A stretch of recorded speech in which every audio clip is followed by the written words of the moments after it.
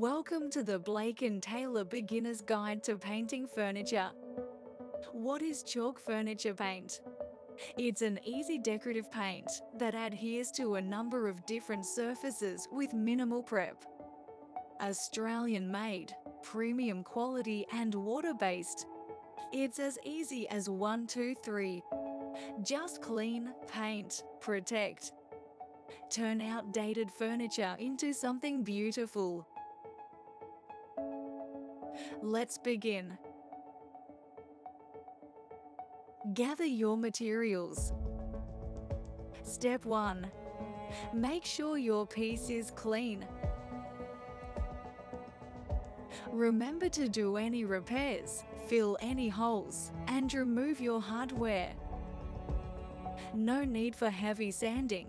You may choose to do a light scuff sand, which will help smooth away any imperfections. Step 2. Applying your paint. Stir your tin and pour out what you need into a separate container. Try misting your brush with water for minimal brush marks. Apply thin coats, never overloading your brush. Paint in even strokes, trying to go with the direction of the wood grain. Generally, 2 coats will be enough. However, you may need more depending on the color you have chosen. It'll be touch dry in about 30 minutes. For this coffee table, we're using the beautiful colors French linen and Hampton. If you want to add distressing, do this when fully dry and before protecting. It's optional to sand with a fine sandpaper. This will help even out any brush marks. For added protection, your paint will need to be sealed. Step 3. Protect. Choose between wax or clear top coat. We'll show you both. Clear top coat. This provides the most durable finish.